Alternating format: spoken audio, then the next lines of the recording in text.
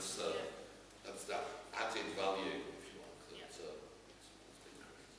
The Upton one's quite an interesting one. In terms of the scope of the fund, we've always been very flexible about the organisations that we support. If they're based in Wirral West and they're doing something with communities, schools technically if it's to do with their core curriculum, we wouldn't support those activities. However, this is a really great example of a project where a school is reaching out to the wider community. I'll talk a little bit about it. I don't know how many of you know Woodchurch High. Woodchurch High has its own farm, which is amazing. All kinds of animals, from goats and whatever else.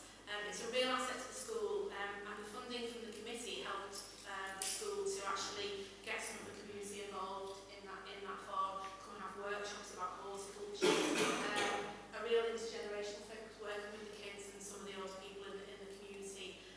So the outcomes around that are massive in terms of making the area more socially cohesive and getting people more in tune with sort of the needs and issues that older people face. So again, a great example for a small investment. Not to worry about the slides, there's always something, isn't there? Alan's broken the projector. Should we just carry on? The final example is, here we go. By the process of elimination, this must be what's going to be in Thurstaton. It is, so, yes. I think you need to invest in new equipment. Well, Schools equipment, not our equipment. Jane, while you're waiting, I write link that there are festival first brochures for you councillors. Thank you. Full programme. free The stuff. full programme over 15 minutes. Yeah. Dates of the festival, when's the festival? 7th to the... Well, our exhibition is beginning from the 8th to the 22nd. Oh, here we go. So there you go, you can see some photographs there of the, I think they are llamas, are they? But again, they've done some great work. And one of the good things they've done there around the horticulture side is this idea of promoting local food production, which again, we've funded quite a lot of allotments societies over the past 4 years. And that idea of people producing food and healthy eating is Sustainability. Sustainability is fantastic. So children from other schools outside of Woodchurch High coming in and developing relationships with older kids was a fantastic offshoot of this one. So move on to the Cllr example. Again, something that I've seen the benefits of actually on the site. I've been there when Autism Together were working there. There's a really strong partnership between Wirral Country Park and Autism Together, and the committee has funded a number of projects over the past 4 years, allowing service users from Autism Together to make improvements to Wirral Country Park. So they've put in some barbecues, some brick barbecues. They've extended access paths to parts of the park which weren't really accessible for people with wheelchairs or pushchairs, and they've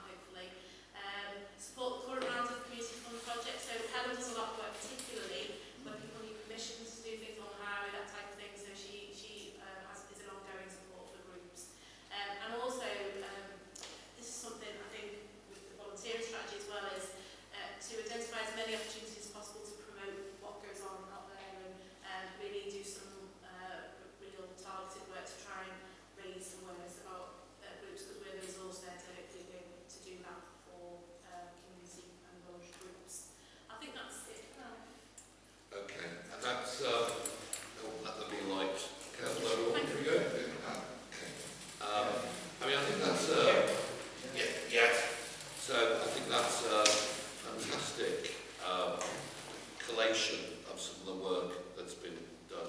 And I also think I mentioned this one, the Living Warm and Well, which has actually was something that started off really quite local, something you grabbed hold of and took, and that too seems to have been brought well across Wirral and even further now. So again, there's lots of really good stuff that we've done.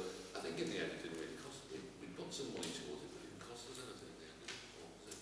No, House Green referring to a project which it actually wasn't funded through the community fund. We had some public health money in year one of the committee, and we did some work with Fire Rescue, Age UK, and a number of other partners to get out winter warmth messages.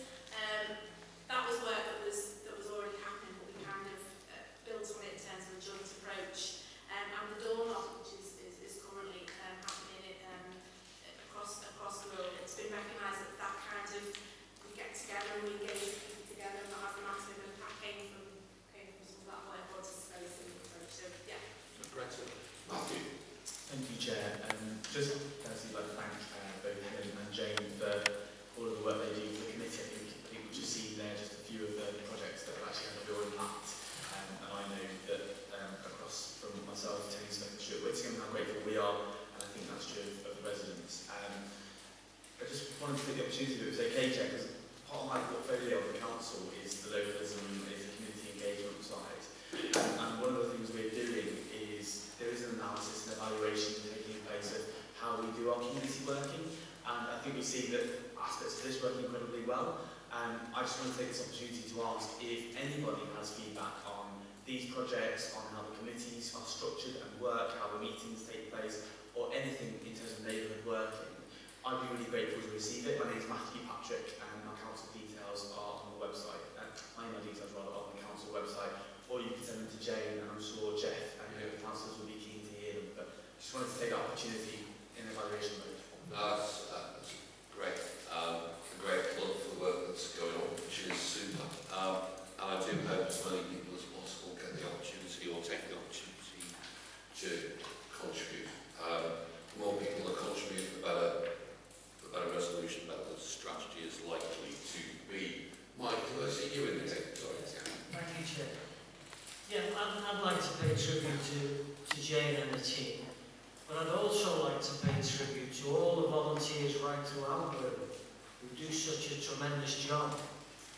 And I'd also like to say that these meetings, we try to make them non-partisan, so that the cheap shot about the town hall when we were talking about flight hearing was particularly below the belt.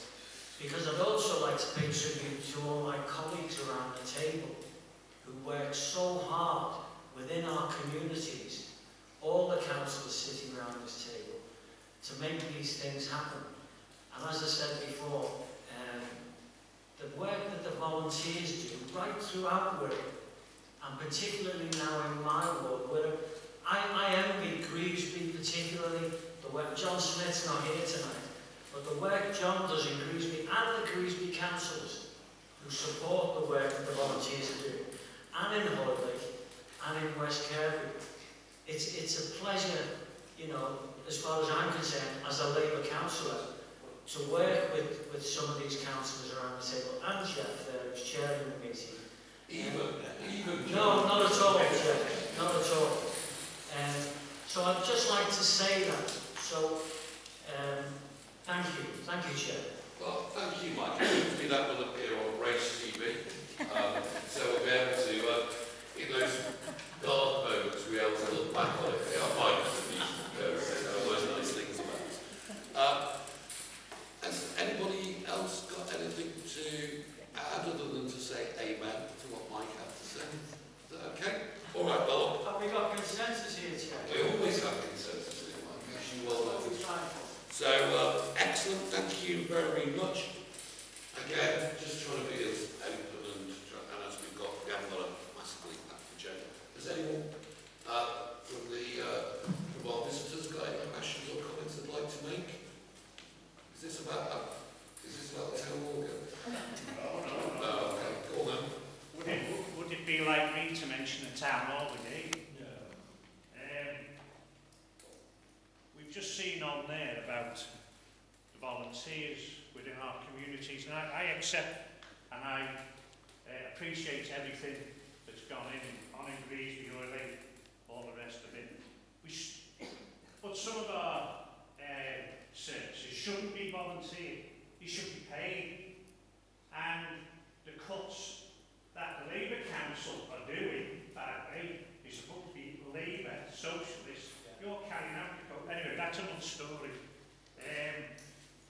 I've noticed that on this particular thing, Greasby, if I'm right, got £6,000, Hoylake £5,000, Thingwall £3,000, West Kirby £4,800, but Woodchurch only got £1,800. Well, stop. Is that the question?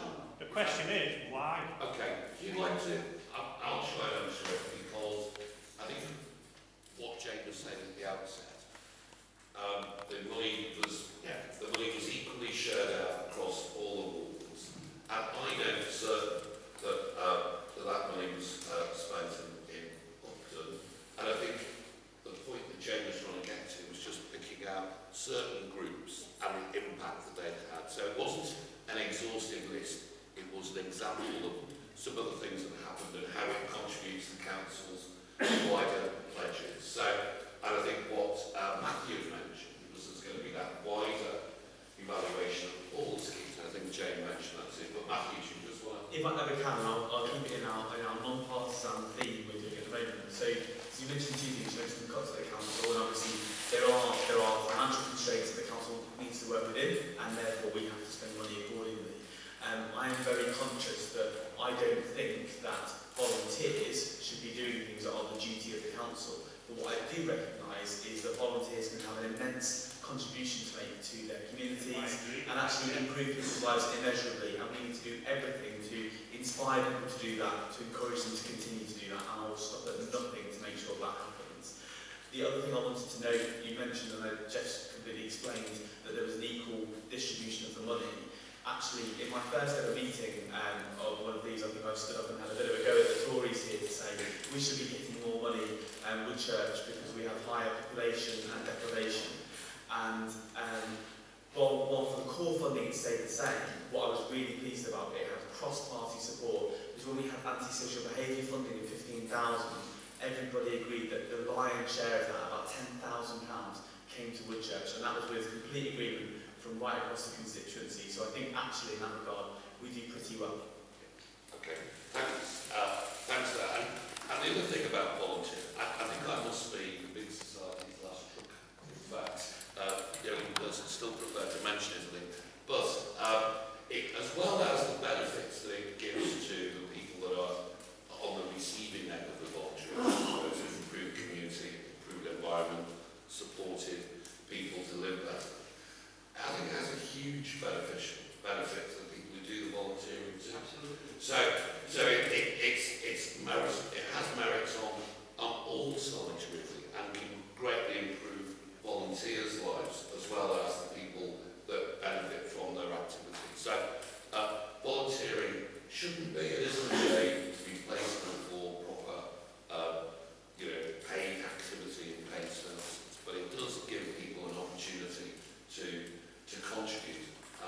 Certainly people who've retired or people who aren't working now, or people who are looking to go to work. There's lots of opportunities to demonstrate on CVs and so on and so forth that activity that people do. And as someone who does a little bit of interviewing myself, I like to see that people have been prepared to get involved, to do something, contribute.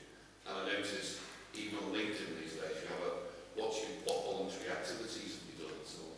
So lots of opportunities for people to gain from actually volunteering, and we should, as Matthew said, we should encourage and inspire people to do that and give them the opportunity to work as they can. And I think we have a broad consensus around that too, don't we? So, okay, in that case, if we're happy to move along, we are careering towards community questions now. But there are we agreed to take two items before that, which was, you're right, we wanted to do community reps update, and we'd start with, Jackie and Alisha. So, Jackie, do you want to add something? Yeah.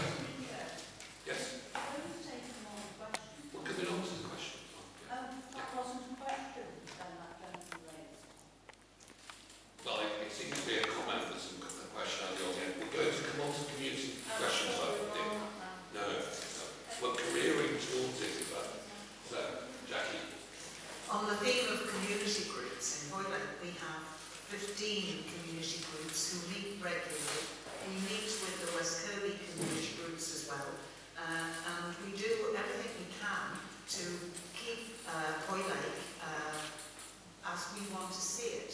And we're very proud of our village, and as you've just said, it is the Festival of Thirst, which are volunteers in our community who have now received the Queen's Award for their efforts. I am part of that and have been it, so I now have 2 MBEs.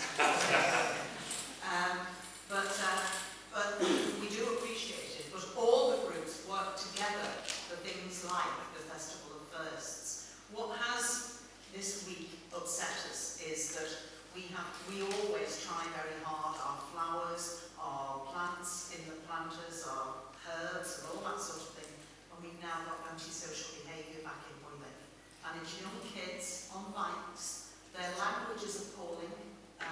On Saturday night, the ladies had done all the troughs, they pulled all the begonias out, they smashed a beautiful concrete urn outside one of the shops. You know, it just is not. And unfortunately, the CSOs can't be everywhere, so they haven't caught them. But we will catch them, and we will do something about it. Let's just be... We'll find it on CCTV.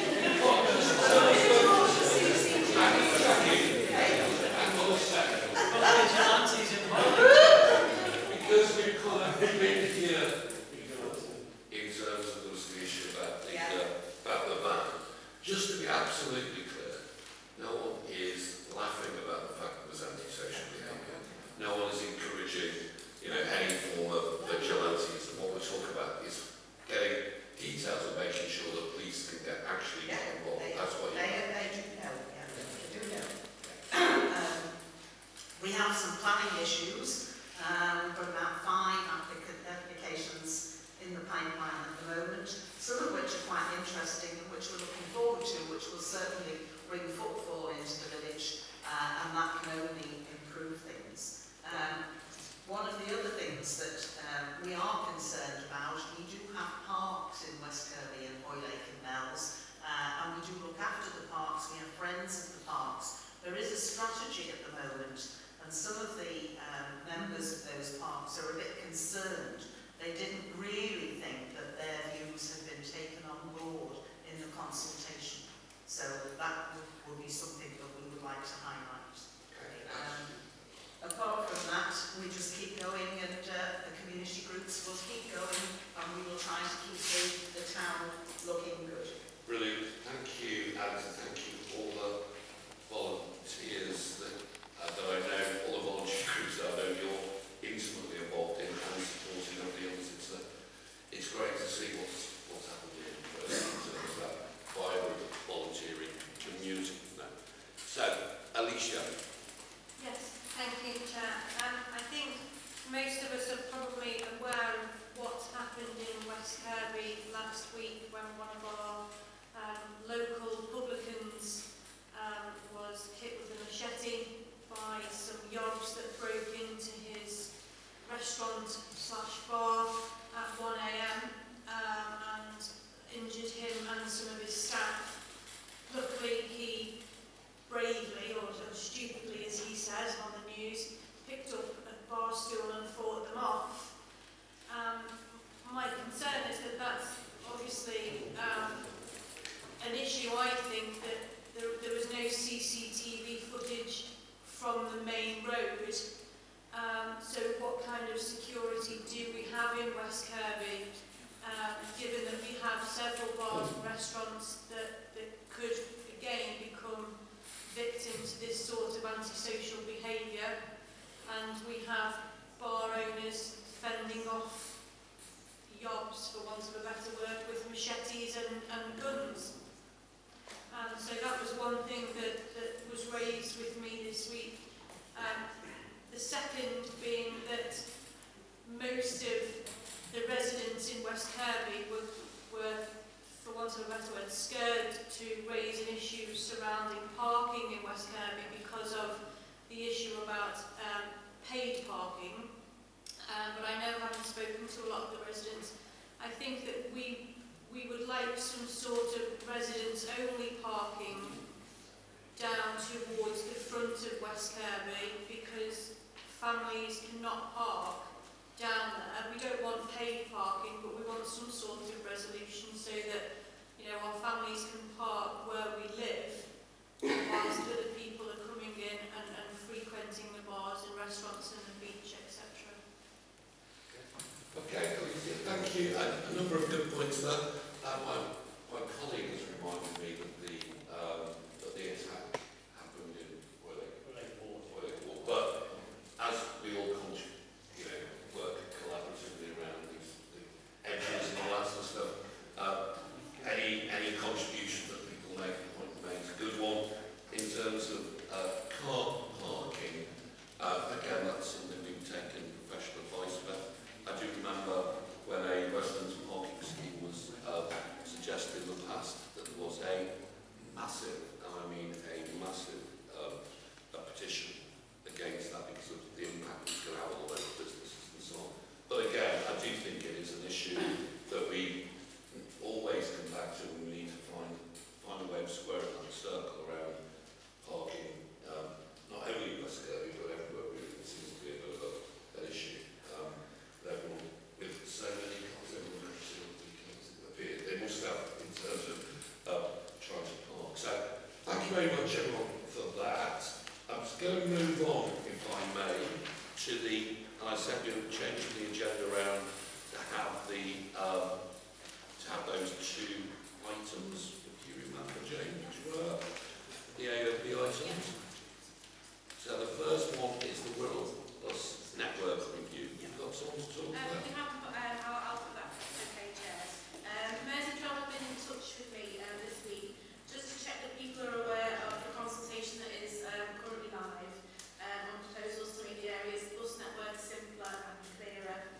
Proposals can be seen and commented on through an online survey until 5 PM on Thursday, 22nd of June. So plenty of time to go and have a look and see if you want to give feedback. I've got the link here, so if anyone wants to copy it down for them afterwards, but I assume if you put Mersey Travel consultation in Google, it'll come up. There are also 3 drop-in events happening where you can speak to Mersey Travel staff directly if that's something you want to do. Friday the 16th of June, which is tomorrow, 10 till 3 at the Cherry Tree Shopping Centre in Liscard. Monday 19th of June, 12:30 to 4 at Bromwell Civic Centre, and Wednesday the 21st, 10 till 3 at Birkenhead Bus Station. They all serve by public transport visa. It was a joke. So just to say, Wirral is the latest area to be reviewed as part of a wide review of the whole of the City Beach and bus network, and so this is part of that wider consultation. So Mersey Travel is very keen. If people are interested, please do go along to one of the events or put in the consultation. Has anyone got any comments on that? There have been some proposals have been released just recently, have there not? So I think it is important that people actually get involved and contribute to this, because it's going to could have quite major impacts across our area, across the constituency, but more broadly across Wirral. So it is important people can contribute to that. Yeah. Okay. Yeah. You're going to do the... Yes, I'll do the second item I know of business. We've got Sergeant Pete Roberts here, so Kate may know a bit more about this, but Merseyside Police Commissioner is asking people living on the Wirral to give their views on proposals for 2 new community police stations, and the location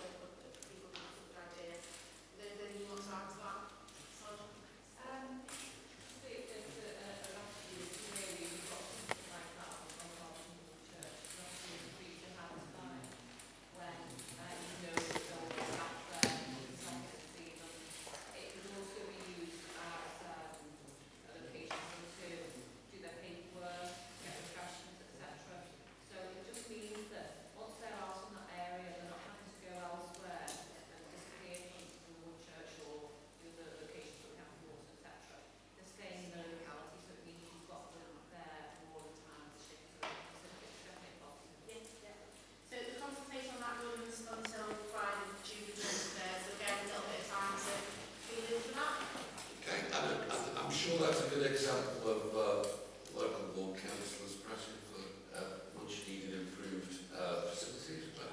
Will that be fair, Matthew? Absolutely. Great meeting. Absolutely. All right, lovely, well done. Okay, so again, that's important. We all get involved in that. I'm sure we welcome that increased service and facility within the constituency. So that'd be really good. Okay, what I'd like to do now is to move into our community questions. I think that's right. That's on the agenda. And I think, have we had some in? Do you want to start? Yeah. The ones we've had in? We've had a couple of questions through by email, so I'll just cover those. I don't know if Mr. Montgomery is in the audience. So Mr. Montgomery sent an email to us commenting on the great work done by the Hoylake and Melbourne volunteers. I think that's Hoylake and Melbourne Blue who do a lot of work in the area. But what appears to be the sad decline of council input to roads, pavements, promenades, beaches, curbsides and roads beginning to break weeds and grass growing through, sand mounting on pavements and beaches are some of the other nice sources. So Mr. Montgomery was asking what we're doing around those issues. So we've sent him a full response, but the reason why I raise it is I know weed spraying and beach raking and spraying are always of interest to the committee. So I've got a bit of information about that. Anyone wants to hear it? Yes, of course. Yeah. So, in terms of weeds and grasses growing through on the highway spraying programme takes place in two parts. The first starting in April over about a 3-month period. There was a good start to the spraying season and the team was due to have completed Hoylake and Mells by now, but unfortunately the last few weeks of bad weather has delayed progress. It's always weather dependent, this programme. The team will work additional hours to try and get that on track, so there is stuff happening. In terms of beaches, over the past few years the foreshore at Hoylake has been sprayed to get rid of grass in late July or August. An observation appears to show that it's successfully controlling the spread of grasses. There is some detail here about the getting maximum leaf coverage. The majority of the grass is particular height which, under typical conditions, grows most vigorously between August and October. It's good practice to minimise herbicide usage, and so for this reason the council sprays only once a year in July or August, and then we visited any parts where the weed has not taken, the weed control has not taken effect. So work is ongoing to I think we can take from the specific to the general, because I think this is something here people comment about more than just people related to bells, frankly. It's something that I know my residents raised with me. I know Geoffrey and David are very active in this, as are sort of GFI colleagues, and the same everywhere. So it is an issue that gets raised with us. So the same as a programme, and it comes in two parts. Yes. So Helen has got the programme and the kind of thing. Oh, give Jen, Helen's going to say something. She's got a microphone. No. I thought you were going to break out into song. What's your favourite karaoke? Okay. All right. And hang on, I think Geoffrey just indicated.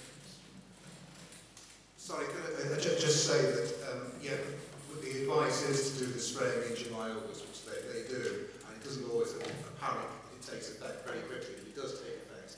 But the reason we get these questions at this time of year is, my experience is the grass starts appearing as soon as you get any period of rain in the summer, and we have just had it at the end of May, beginning of June, and very noticeably in the last fortnight, Hoylake Beach has gone very green. So I must make sure that the council does do its job and make sure it's there. I'm sure it will. And of course, one of our members was really promoted to be the cabinet member for environment. So that's really indeed. So I think that's great for the constituency too. We've got another cabinet member talking about on our behalf. Okay. So the next one, please. Is Mr. Sills here? No. There's something that's been raised previously about pollarding of trees in Burgess Avenue. We've responded to Mr. Sills directly. Okay. All right. That's not a general issue. Okay.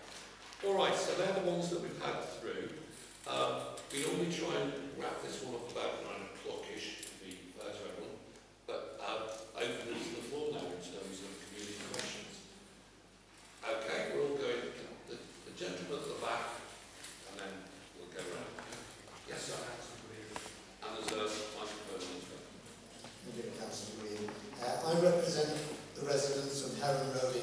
course, which I'm sure a lot of you will be familiar with. The ongoing problem of the very dangerous junction at the roundabout of Hoylake Road and Heron Road, together with the speed. Now, after 3 meetings with Margaret Greenwood last year, together with council officials, 60-odd residents, we came to the conclusion that we needed something done about the speed, but in particular we also needed a no-entry sign at the end of Heron Road. After which we wrote to Jane, I'm sure you remember Jane, we wrote to you twice, and your response was that the figures quoted by the council were that there were only 5 accidents at that junction within the last 5 years. Now, I don't know whether they dream these figures up, because we know for a fact Heron Road was closed 7 times last year due to traffic accidents. The speed's getting worse. The police seem to think that until somebody gets killed, it's not a problem. It is to the residents who feel neglected. Now, I know it's very commendable, Jane, the money that was spent on all these projects, but what we're asking for is something that's going to save lives. We need a no-entry sign at the end of Heron Road. Can I just check? Sorry, sorry to take over. When you say no entry sign at the bottom of Heron Road, are you saying you want to make Heron Road more paved? It's on the mini roundabout, the Hoylake end, as you go from Nell Station. Yeah. As you turn into Heron Road, Yeah. obviously you go the correct side of the roundabout. So many people just don't realise it's one-way system and they get straight across, and they're doing it at speed. There were so many near accidents, really nearly hit so many times, because obviously we've